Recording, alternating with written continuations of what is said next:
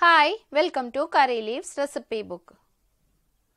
ഇന്നത്തെ എൻ്റെ റെസിപ്പി ഉരുളക്കിഴങ്ങ് കൊണ്ട് വളരെ ഈസി ആയിട്ട് ഉണ്ടാക്കിയെടുക്കാൻ പറ്റുന്ന നല്ലൊരു സ്നാക്സ് ആണ്.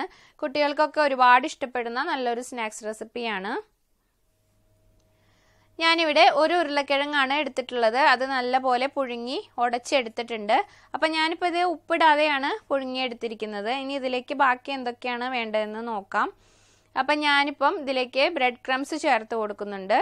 അപ്പോൾ അത് ഞാൻ ഏകദേശം ഒരു അരക്കപ്പാണ് ഈ ഉരുളക്കിഴങ്ങിനനുസരിച്ച് ചേർത്ത് കൊടുക്കുന്നത്. അത് വ്യത്യാസം ഉണ്ടാവും ഉരുളക്കിഴങ്ങിൻ്റെ സ്റ്റാർച്ചിനനുസരിച്ച്.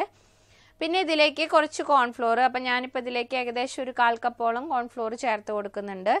അപ്പോൾ അതൊക്കെ വ്യത്യാസം വരും കേട്ടോ ഉരുളക്കിഴങ്ങിനനുസരിച്ച്. പിന്നെ ഇനി ഇതിലേക്ക് ആവശ്യമുള്ളത് മുളക് പൊടിയാണ്. അപ്പോൾ അത് എരിവിനനുസരിച്ച് എത്രയാണെന്ന് വെച്ചാൽ ചേർത്ത് കൊടുക്കുക. ഞാനിപ്പം കാശ്മീരി ചില്ലിയാണ് ചേർത്ത് കൊടുത്തിരിക്കുന്നത്. ഇനി കുറച്ച് മഞ്ഞൾപ്പൊടി, അതൊരു കളറിന് വേണ്ടി ചേർത്തതാണ്, വേണമെങ്കിൽ ചേർത്താൽ മതി, പക്ഷേ ചേർക്കുന്നത് നല്ലതാണ്. പിന്നെ ആവശ്യത്തിനുള്ള ഉപ്പ്. അപ്പം ഞാൻ ഉരുളക്കിഴങ്ങ് ഉപ്പില്ലാതെയാണ് അത് പുഴുങ്ങിയെടുത്തിരിക്കുന്നത്. അപ്പോൾ അതിനനുസരിച്ചിട്ട് ചേർത്ത് കൊടുക്കുക. ഇനി ഇത് നല്ലപോലെ കൈവച്ച് നല്ല സ്മൂത്തായിട്ടുള്ള, നമ്മൾ ചപ്പാത്തിക്കൊക്കെ മാവ് കുഴക്കുന്ന പോലെ നല്ല സ്മൂത്തായിട്ട് ഇത് നല്ലപോലെ കുഴച്ചെടുക്കണം. ചില ഉരുളക്കിഴങ്ങ് നമ്മൾ പുഴുങ്ങിയെടുക്കുമ്പോഴത്തേക്ക് ചിലതിൽ കൂടുതൽ സ്റ്റാർച്ച് ഉണ്ടായിരിക്കും, ചിലതിൽ കുറച്ച് സ്റ്റാർച്ച് ഉണ്ടാവുള്ളൂ. അപ്പോൾ അതിനനുസരിച്ച് ബ്രെഡ് ക്രംസും കോൺഫ്ലോറും ഒക്കെ നമ്മൾ വ്യത്യാസപ്പെടുത്തി ഡോവ് ഉണ്ടാക്കി എടുത്താൽ മതി. അപ്പോൾ ഇതിപ്പോൾ നല്ലപോലെ റെഡിയാക്കി എടുത്തിട്ടുണ്ട്. അപ്പോൾ ഈ ഒരു കൺസിസ്റ്റൻസിയിൽ വേണം നമ്മൾ സ്നാക്സിനുള്ള ഡോവ് റെഡിയാക്കി എടുക്കാനായിട്ട്. അപ്പോൾ അതിനനുസരിച്ച് ബ്രെഡ് ക്രംസും കോൺഫ്ലോറും ചേർത്ത് റെഡിയാക്കി എടുക്കാം. ഇനി കയ്യിൽ കുറച്ച് എണ്ണ പരട്ടിയിട്ട് നമ്മൾ സാധാരണ ചപ്പാത്തി മാവൊക്കെ ഒന്ന് കയ്യിൽ വെച്ച് ഇങ്ങനെ റൗണ്ടാക്കി എടുക്കണ പോലെ, കാരണം ഒരു അതിൻ്റെ മേലെ ഒരു ഇതൊന്നും ഇല്ലാതിരിക്കാനായിട്ട് റൗണ്ടാക്കി എടുക്കുക. ഇനി ജസ്റ്റ് നമ്മൾ ഒന്ന് കൈ വെച്ച് ആദ്യം ഒന്ന് പരത്തി കൊടുക്കാം. എന്നിട്ട് നമുക്ക് ചപ്പാത്തിയുടെ കോല് വെച്ചിട്ട് പരത്തിയാൽ മതി ബാക്കി. അതൊരു എളുപ്പത്തിന് വേണ്ടി ചെയ്തതാണ്. പിന്നെ അതുപോലെ ഞാനിപ്പം ഈ ബേക്കിംഗ് ഷീറ്റ് വെച്ചിരിക്കുന്നത് എന്തുകൊണ്ടാ വെച്ചാൽ, ഇല്ലെങ്കിൽ നമ്മൾ ഇതുമ്പോൾ ഓയിലൊക്കെ പുരട്ടിയിട്ട് വേണ്ടി വരും ഇത് പരത്തിയെടുക്കാനായിട്ട്. കാരണം ഇത് ഒട്ടിപ്പിടിച്ച് പോകുമല്ലോ നമ്മുടെ ഡോവ്. കാരണം നമ്മുടെ ഡോവ് ഭയങ്കര സോഫ്റ്റാണ്, സ്മൂത്താണ്. അതുകൊണ്ട് അപ്പം ബെറ്റർ നമ്മൾ ബേക്കിംഗ് ഷീറ്റിലോ അല്ലെങ്കിൽ അലുമിനിയം ഫോയിലോ ഒക്കെ വെച്ച് പരത്തുന്നതാണ് കേട്ടോ. ചപ്പാത്തി പലകേമ ഡയറക്റ്റ് പരത്തുന്നതിലായിരിക്കും നല്ലത്. പിന്നെ നമ്മളിത് പരത്തിയെടുക്കുമ്പോൾ അധികം തിക്കാവാനും പാടില്ല, അധികം തിന്നാവാനും പാടില്ല. കാരണം നമുക്കിതിൽ നിന്ന് മുറിച്ചെടുക്കണമല്ലോ. പിന്നെ നമുക്കിത് വറുത്തും എടുക്കണം. അതുകൊണ്ട്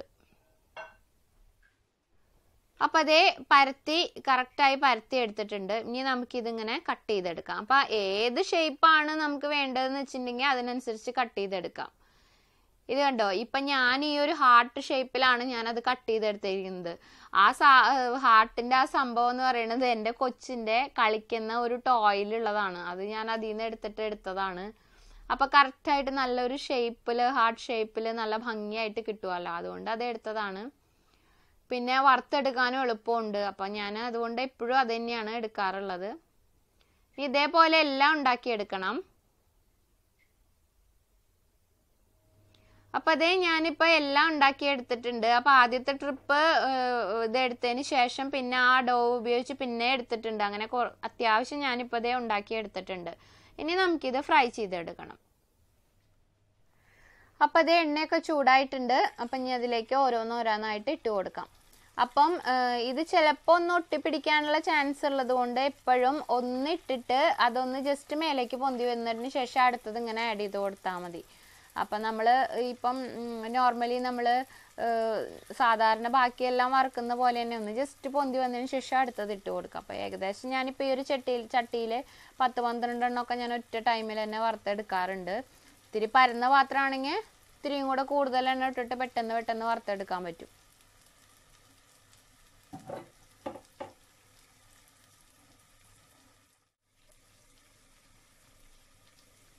അതുപോലെ ഇത് ഇട്ട് കഴിഞ്ഞ് അപ്പോഴെ തന്നെ നമ്മളിത് ഇളക്കരുത്.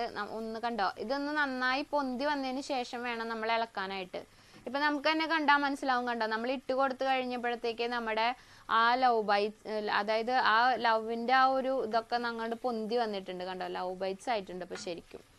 അപ്പോൾ നമ്മുടെ പൊട്ടാറ്റോ സ്നാക്സ് ഇവിടെ കണ്ടോ, പെട്ടെന്ന് തന്നെ അത് ടെപ്പേന്നും പറഞ്ഞ് എണ്ണയിലിട്ടപ്പോഴേ അത് നല്ല പോലെ പൊന്തി നല്ല നല്ല ക്രിസ്പി ആയിട്ടായിരിക്കുന്നത്. നമ്മുടെ സ്നാക്സ് നല്ല ക്രിസ്പി ആയിട്ട് തന്നെയാണ് കേട്ടോ ഇരിക്കുന്നത്. അപ്പോൾ വളരെ ഈസിയാണ് ഇത് ഉണ്ടാക്കാനായിട്ട്. പെട്ടെന്ന് തന്നെ നമുക്ക് ഉണ്ടാക്കിയെടുക്കാൻ പറ്റും. ഷേപ്പ് എന്ന് പറയുന്നത് നമുക്ക് ഇഷ്ടമുള്ള ഷേപ്പിൽ മുറിച്ചെടുക്കുകയോ അല്ലെങ്കിൽ കട്ട് ചെയ്തെടുക്കുക എന്ത് വേണമെങ്കിലും നമുക്ക് ചെയ്യാം. ഇനി ബോൾസ് ആയിട്ട് വേണമെങ്കിൽ അങ്ങനെയും നമുക്ക് ഉണ്ടാക്കിയെടുക്കാം. അപ്പോൾ വളരെ ഈസി ആയിട്ട് നമുക്ക് ഉണ്ടാക്കിയെടുക്കാൻ പറ്റുന്ന നല്ലൊരു സ്നാക്സ് ആണ്. കുട്ടികൾക്കൊക്കെ ഇഷ്ടപ്പെടുന്ന, കുട്ടികൾക്ക് മാത്രമല്ല എല്ലാവർക്കും ഇഷ്ടപ്പെടുന്ന നല്ല ക്രിസ്പി ആയിട്ടുള്ള സ്നാക്സ് ആണ്. നല്ല ഹെൽത്തിയുമാണ്. അപ്പോൾ എല്ലാവരും ഈ ഒരു റെസിപ്പി ട്രൈ ചെയ്ത് നോക്കുക. ഒരു പണിയുമില്ല, പെട്ടെന്ന് തന്നെ നമുക്ക് ഉണ്ടാക്കിയെടുക്കാൻ പറ്റും. പിന്നെ ഇതിപ്പോൾ നമ്മൾ എണ്ണയിലിട്ട് നമ്മൾ കയ്യിൽ വെച്ച് ഇങ്ങനെ ഇടയ്ക്കിടയ്ക്ക് ആക്കി കൊടുക്കണം, അല്ലെങ്കിൽ പെട്ടെന്നൊരു സൈഡ് കളറൊക്കെ മാറിപ്പോവും. അപ്പോൾ അതിൻ്റെ ഒരു ചന്തം പോവും, അത്രേ ഉള്ളൂ. അല്ലാതെ ടേസ്റ്റിനൊന്നും വ്യത്യാസമൊന്നും ഉണ്ടാവില്ല. അപ്പോൾ അതേ ഇത്രയേ ഉള്ളൂ, നമ്മുടെ സ്നാക്സ് ഇവിടെ റെഡി ആയിട്ടുണ്ട്. അപ്പോൾ എല്ലാവരും ഒന്ന് ട്രൈ ചെയ്ത് നോക്കുക, എളുപ്പത്തിലുള്ള ഈ സ്നാക്സ്. അപ്പോൾ ഇനി അടുത്ത റെസിപ്പിയുമായി വരാം. Thank you.